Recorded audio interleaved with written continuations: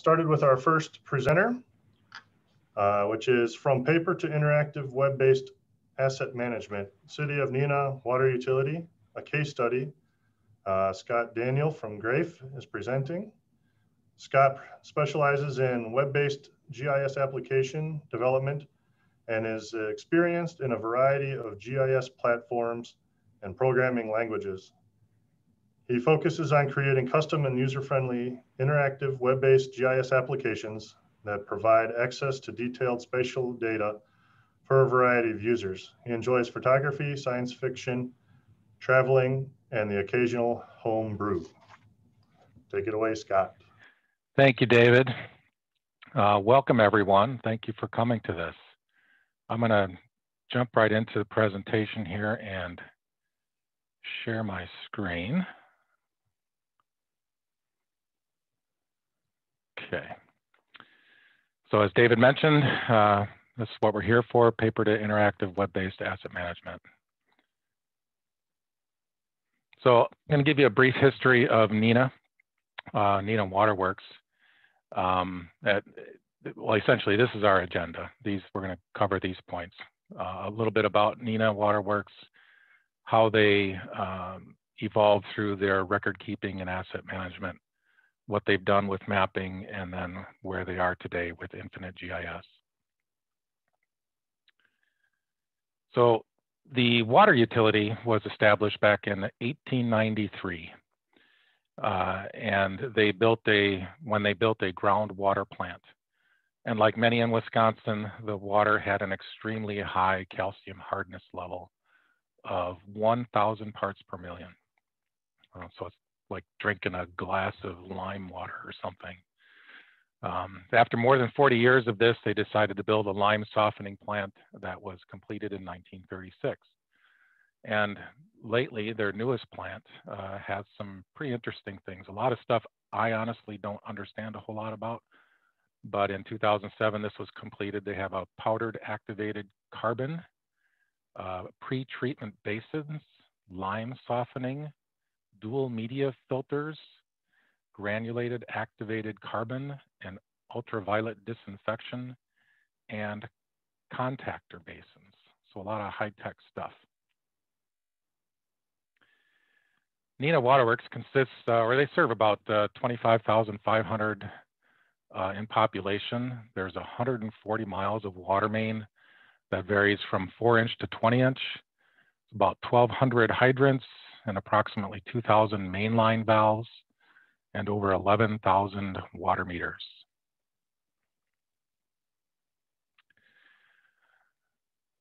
So before 2002, the city, the water utility, managed everything with paper records, which is probably very similar to a lot of municipalities in the United States.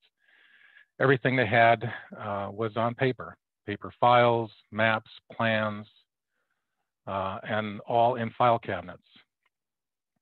Some of those things were kind of scattered all over the place, and they used water meter cards like a lot of people do. As you can see a picture there of one of those things. Water meter cards, intersection sheets, lateral sheets, all those were created and saved in a 3-ring binder, or stored in a 3-ring binder like this one here. And they made lots of those. They made multiple copies of this, so each truck, each guy in the field would have a binder of an intersection sheet or their lateral sheet showing where things are. Of course, file cabinets full of records, rooms full of boxes and boxes of records. Intersection sheets, like you see here, were manually drawn by hand, and oftentimes they wouldn't update those until the end of the year after maybe the construction season was over and they had time. They would redraw these from scratch and then make copies and update the ring binders so that everyone who had one had an updated map.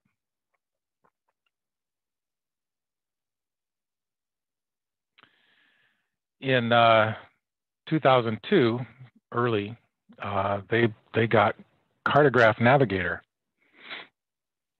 And Navigator was the first kind of thing they went to with a computerized system, converting everything from paper to now a database type of thing. And their distribution manager at the time kind of took the bull by the horns and started putting things into the system. But unfortunately, they lost a lot of the history of the records that they had. And so people were still referring to the intersection sheets, lateral sheets, and meter changeout cards until they had a full cycle of getting everything into the system. And you can see lots of different forms and screens from Cartograph that they had in Cartograph. So some of the pros with Cartograph, they started from scratch, so that was kind of good. They went from paper to a computerized system, at least initially. Cartograph is very data-driven and very customizable, which was good and bad, especially the customization piece. And it allowed users to customize certain fields in order to fulfill a unique requirement of what they needed to report on their annual reports for PSC. So basic reporting was quite easy to do. On the flip side of that, it wasn't user-friendly, and it required a lot of training to get started.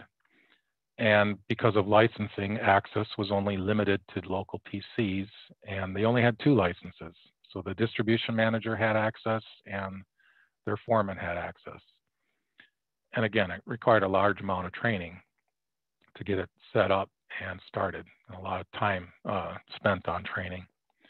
There wasn't any GIS integration with this particular asset management system with Cartograph Navigator.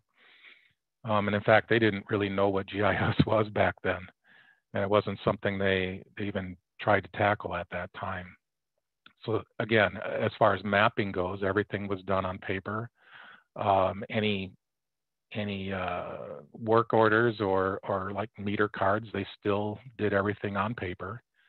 And so essentially when a person had to go out in the field to do a water meter change, they would bring a stack of paper records out with them and then fill them in by hand and bring that back to the office.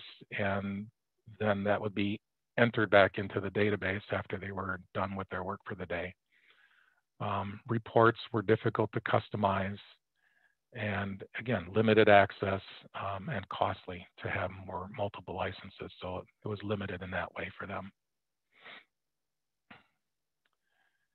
And so here's an example of a water meter change. The biggest issue they had was, again, printing out all the field orders, printed out on half sheets, like you can see here. So they printed this out, and then somebody hand wrote information on the card. And you can see how that gets, some of it could be kind of illegible depending upon who it was, and weather was kind of an issue, but that record translated into a digital record in the database for Cartograph. So they used, again, they had Cartograph tracking all this information. They used Cartograph to print out these half sheets, take those out in the field, record the information, bring them back into the office, record the changes back into Cartograph. So it was from computer to paper to computer. And that all took time, and sometimes it wasn't kept up to date very regularly. So in 2016, they started with a simple wall map where they went and got all of their facilities located, and then graphically they could see on the map where their water utilities were, but it was still a cumbersome updating process. And they had an outside firm do that map update information. And just like before, they would wait till the end of the construction season to do those updates. So things were kind of out of date as they went along, and could only do that when they had time. From 2016 through 2019, they got into ArcGIS Online, which was great for them.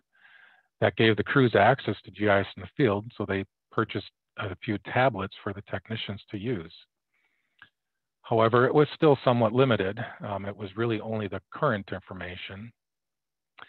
And it's really what got the utility to start looking at their workflows and analyze how they were doing things and what they could do better.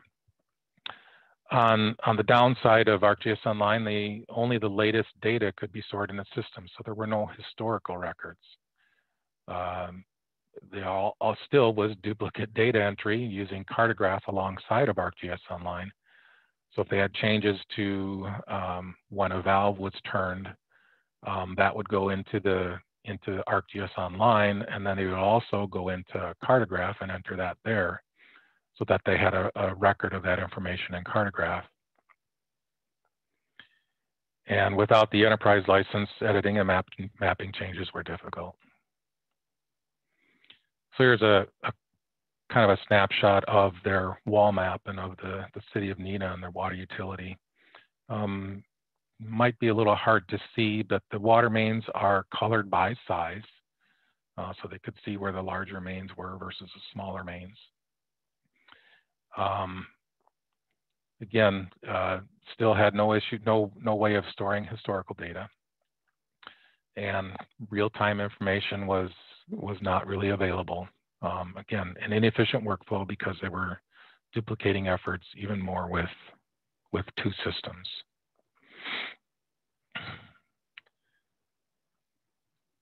Oh, yeah.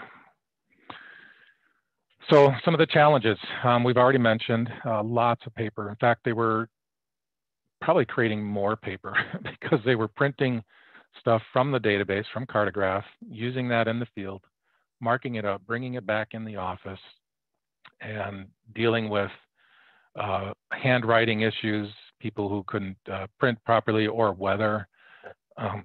If it were raining out, that would be a problem. If it was too windy, they ended up losing some records at times because the paper would get caught up in the wind, would blow out a window of the truck or something. And then they still had issues with not everybody had access to this. So still lots of duplicate data entry. And then gathering data, as in Wisconsin, we have a public service commission that water utilities have to report to. So getting the information they needed out of Cartograph and or ArcGIS was a bit of a challenge. And it usually took the manager a couple of weeks to poke and prod the software to get enough information out of their system to do that annual report.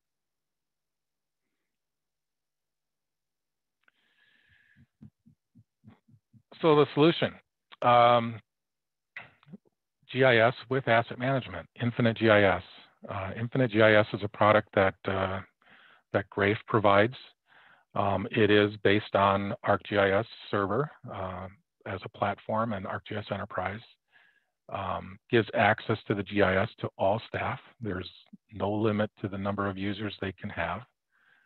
It is a one-stop shop for all of their data, both mapping and tabular, historical and current. Base map layers are always up to date because being an ArcGIS platform, we're bringing in parcels from the city that they maintain and other county map services such as orthophotography and topography served up by Winnebago County. So that's all brought in live. When field crews perform inspections, they do those in the field using a tablet, and they record that information in the field as it's happening. So it's an instantaneous update for all to see because it's all server-based data. So even the manager who's back in the office can see right away when something was done. Also are managing inventory. So if they're replacing a valve, they use a valve out of inventory, which provides them cost of inventory, and they can record labor and equipment as well that's being used in repairs and things like that. So work orders is all part of that, and they can then track all the expenses when it comes to doing a repair. So I've got a few screenshots here, and if we have time, I might be able to go into some live showing of this if we have time, or maybe later when you get back, if you got time later, visit us at the booth and I can demonstrate some things. We're in room B for the exhibitor hall. So Neenah has basically a custom web interface that gets them access to their GIS data. Menus for accessing different reports and things. This is a drop-down menu. We're going to jump to the valve tool, and you can see that they can then filter all of the valve data with these filters on top and display just what they need. Put in exercise date ranges, which defaults to the current year. So they can quickly gather up the information they need for their PSC report. The inspections tab will show all the inspections that were done on the valves. And clicking on the details, you'll see the inspection that was performed. Again, showing drop-down lists of data that was in the filters. These are repairs needed. So they can see, choose, maybe they've got a crew that's ready to go out and fix a certain thing, do maybe clean outs on valves. They can find out what all those valves are and just get a listing of those valves. And then the repair activity. You can see the costs that it took to repair this broken valve box. Clicking on the details for that will show you more of the details of that repair. Again, showing who worked on it, what their hours and their rate was. And by the way, rate is something that only the managers see. So you don't have guys complaining about, well, how come Larry's making $30 an hour and I'm only making $23 an hour? So this information is hidden from the field crew. So tier level access to information as well within Infinite GIS.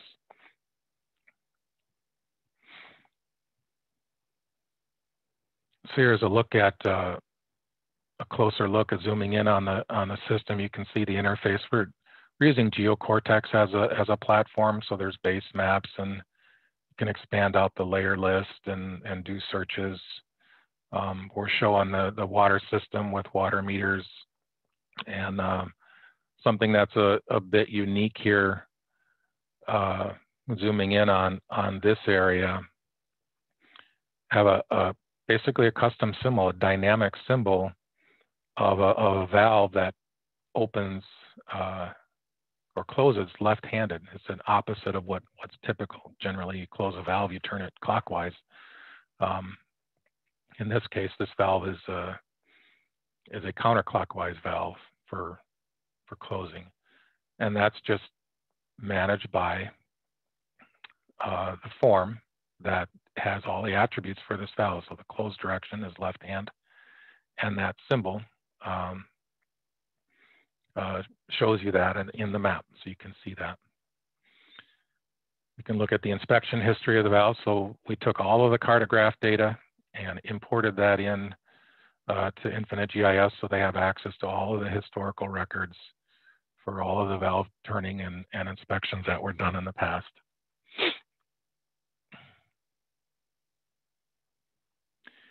Here's another look at the map. When it comes to doing inspections, whenever there's an issue indicated in that inspection, a repair record is created, a related record is created. And those are shown by these dots. You can see that the repair records are shown. And this is really what the advantages of a relational database are. And I use SQL a lot. So you'll see a lot of related records being displayed in the map just by using the geometry of the feature class related to the, in this case, a repair record. Actually, I guess I don't want to get too crazy here, but a little plug for tomorrow.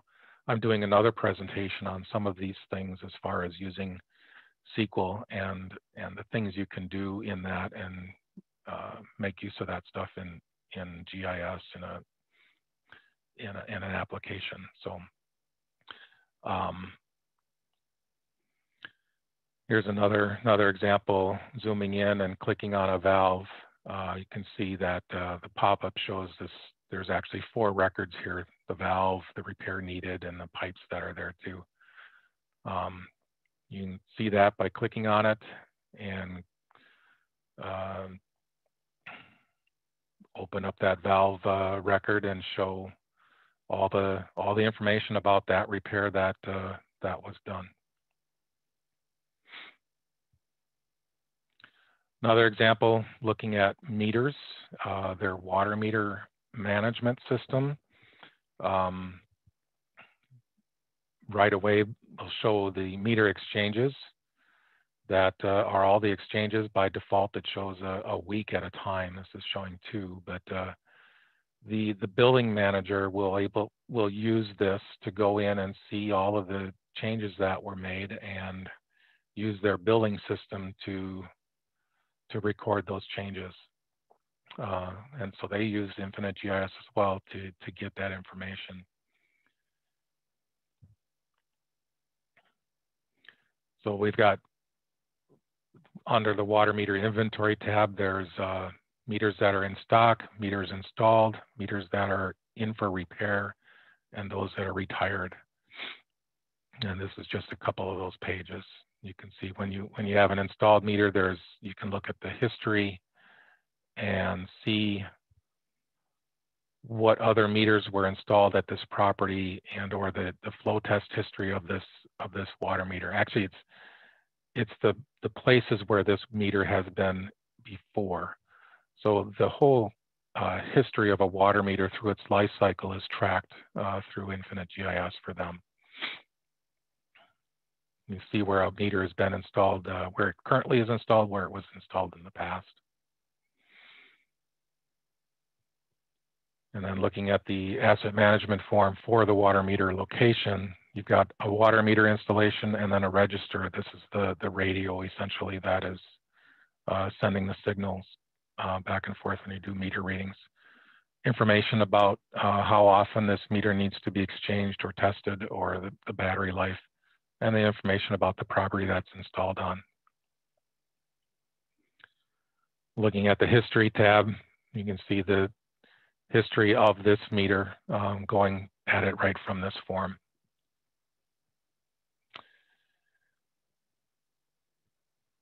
Let's see. Next, looking at an overall of the map here, you can see there's a tool for mapping water pipe breaks as well. These breaks are related to the pipe. So the pipe actually you can change the color of the pipe based on the number of breaks. We're zooming in here, looking at more detail on meters. And again, just zooming in, I can click on a water meter and click on the details of that meter and open up the form. So this is the same form, either getting at it from the tabular view, the asset management pages we were looking at, or in the map by zooming in and clicking on a meter, getting the same information that you had from the other way. And here's a nice dynamic layer showing water meters till they need to be exchanged. So the red ones are those that need to be exchanged in the current year.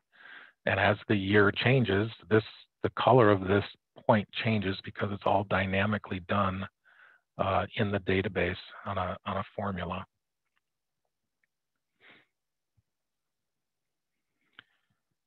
Here's another look at private wells. We've got private wells shown in different statuses, I guess, abandoned, permits, or not. Clicking on one, opening up the details of that private well form.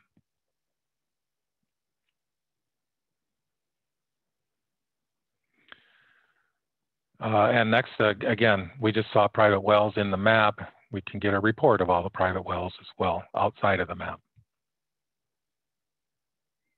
So 2 ways to get at the information, either interactively in the map or from outside the map through tabular forms. So there's a few things that we're looking forward to doing soon for them, doing some direct linking with the billing software, leak detection monitoring, fire flow management, and some other things, which I won't bother reading all of them. So that is just the water utility. Hopefully we'll be getting into the Public Works Department stuff before too long as well. And so I'm almost out of time here. That's all I have. I will minimize this again. If you want to stop by our booth, I can get into more depth with this. And I'd encourage you to, if you're using SQL Server, I've got some tips and tricks and things that I've done in SQL that you can apply as well to your systems. So I'm gonna stop my sharing, and if there's any questions, is there a QC before in the field data updates the default main data? How do you control that?